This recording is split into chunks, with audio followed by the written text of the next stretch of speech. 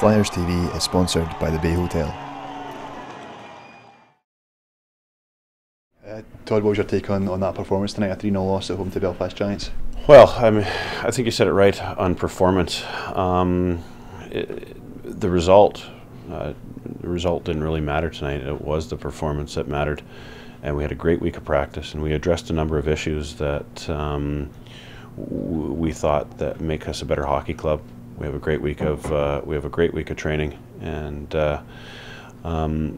we knew that this was going to be a step up in pace, and it clearly was. The first 10 minutes, I think that we stuck with the game plan very well, and weathered some storms, and also had a couple a decent quality scoring opportunities ourselves. But whether it's lack of mental toughness or somebody thinks they have a better idea, start getting off track, and that's what really hurt us. I mean, you look at it, a bad line change. Well, we got out of that first period 0-0, which is fair enough. A bad line change, a horrible line change. I don't even know what that was all about. 1-0, and then the second goal, two guys get clattered up in the corner, and we're 2-0 down. So two mistakes on our behalf result in us being down 2-0, and that's a big difference in that hockey game. I felt sorry for Brownie tonight, because Brownie was on a form tonight that he could have stole us that hockey game if we had a spark or a bit of a heartbeat, and we just didn't. And I'll just give another mention to Kyle Haynes and Matt Delahaye. I think they really are the only three players who really turned up to play hockey tonight. What did you say to the boys after the game? Well, pretty much just what I said to you there. You can't play in this league, and you can't play hockey if you don't go out there and you give the opportunity to lay it on the line. I know that over the course of the season, I've really defended guys and tried to protect them from what goes on the ice. But seeing how that third period, it's just my opinion, but it almost looked like we just kind of given up. And to me, that's absolutely unacceptable. And maybe some of the cat calls weren't warranted, but a hell of a lot of it was. And I felt like booing sometimes at myself, because that wasn't an impressive response from guys that you would think that would be in an attitude to fight for their jobs. Did you see any improvements tonight from last weekend? Absolutely. I thought that Kyle Haynes, and I talked to Hainesy all week, as well as a number of players, but I thought that Haynes was the Haynes that we signed 3 years ago. He was all over them, closing down in space, doing exactly what we practiced all week. And he was a very good hockey player for us. Matt Delahaye quietly goes about his business. He's been very unassuming. He's very low maintenance. Good kid, played well. And you know what? Brownie's come under some criticism, but these last couple of weeks, Brownie has stepped up to the mark and made some big saves for this club.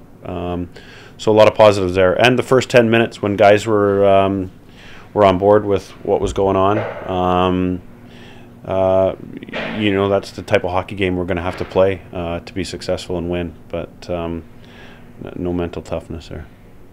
What did you make of Belfast Giants, the first opportunity we've had to play against them competitively? Well, I don't often go into other teams too much, but looking at that lineup that they've put together, and some of the resumes in that team, that's a good ice hockey club. Very deep, especially with Murph back there, a former player of ours years ago. Allows them to have that extra import out on the ice. It makes a big difference. They have a lot of depth there, and their coach has them systematically. We were coming up against walls at a time, and I really like the look of that squad. What's your thoughts going into the game tomorrow away at Belfast?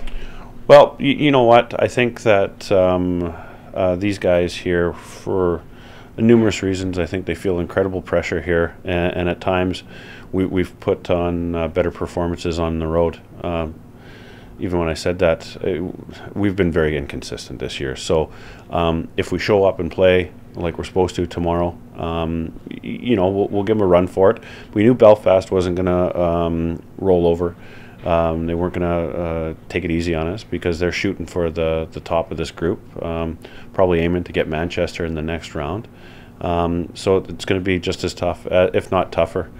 And this is something I think that I protected the boys from too as well. But you can't deny that we had zero physicality tonight. We have guys in here to at least bump and grind down low. Guys avoiding hits. Guys look scared at times. And Belfast, I think they recognized that after the first period because they got a lot more physical in the second period, and you can see guys backing away from it, which is very disappointing from a coaching standpoint, because it's the easiest thing to do in the world is to go out there and give a guy a bump. He passes or shoots the puck away, just give him a bump. I mean, there's rarely any fights in this league anymore.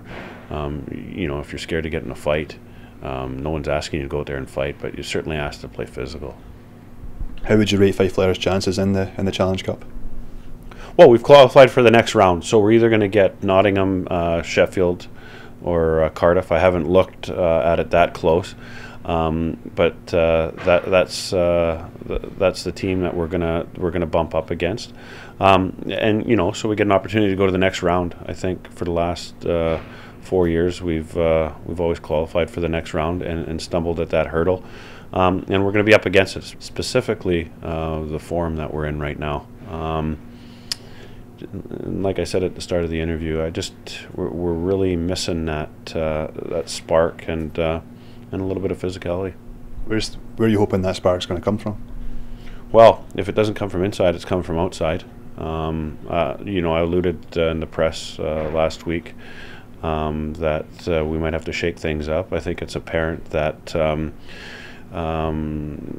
just by looking at it initially, we're not going to go down fighting. So we're constantly on the lookout to make this club better, and we won't sit back and just allow this to happen. It's not the easiest process in the world, but it's a process that we have to go through, and it's something that needs to be done probably.